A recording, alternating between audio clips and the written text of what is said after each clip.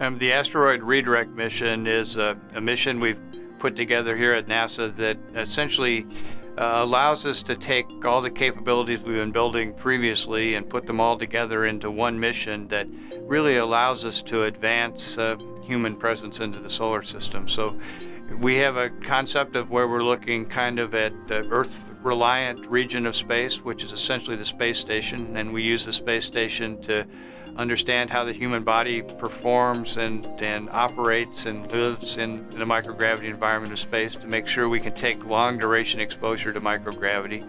We also use the space station to take a look at systems that need to be highly reliable, low maintenance kind of things, life support systems. Our current life support systems on stations are not really satisfactory to go distances as far as Mars. So that's kind of the purpose of the Earth-reliant region.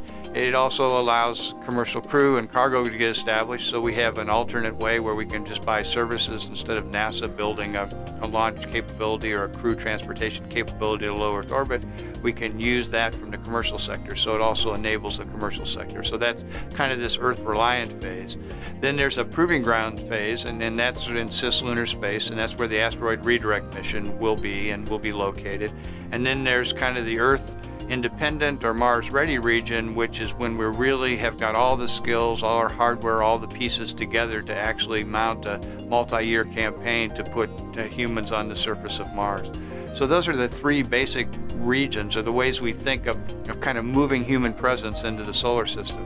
So the asteroid redirect mission, it fits in that proving ground of space.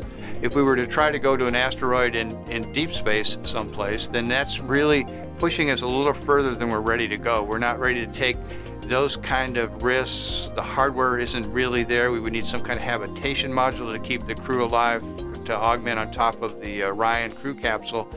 And that would be just really too tough for us to do right now. So what the concept we've come up with is we move essentially an asteroid, or we redirect an asteroid into this distant retrograde orbit around the moon. And when we move that asteroid, then it puts the asteroid in a location that we can get to with SLS, the heavy lift launch vehicle that can be used to launch the Orion capsule to that region. The Orion capsule has a basic capability to support a crew of 2 for this type of mission.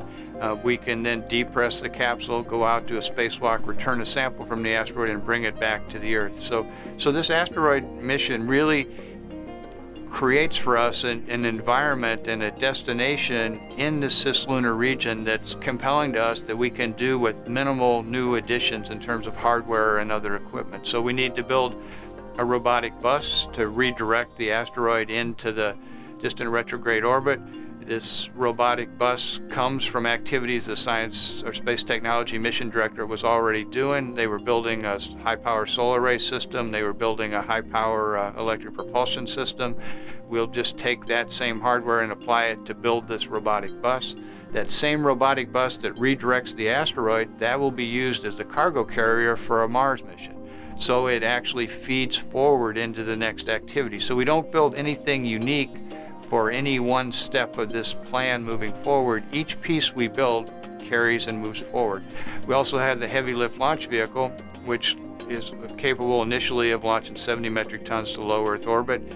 It will be used to essentially support this asteroid redirect mission, and it takes the crew and the Orion capsule to this region. The upper stage does, and then the Orion returns the crew from this region through lunar gravity assist back to the Earth. So if I look at what the asteroid redirect mission does, is it takes advantage of the crew capability we're building with Orion. It takes advantage of the heavy lift launch vehicle capability we're getting with the Space Launch System. It takes advantage of what the Science Mission Director is doing in Earth observation or asteroid observation. It takes advantage of what the Space Technology Mission Directorate is doing in terms of new propulsion techniques, puts all those together into a mission that allows us to operate in a region and gain skills and techniques and operational capability that will allow us to become truly Earth independent. So this lets us operate in the proving ground of space. It lets us learn what's moving forward, and it takes advantage of all the activities that were already in place and already working within the agency.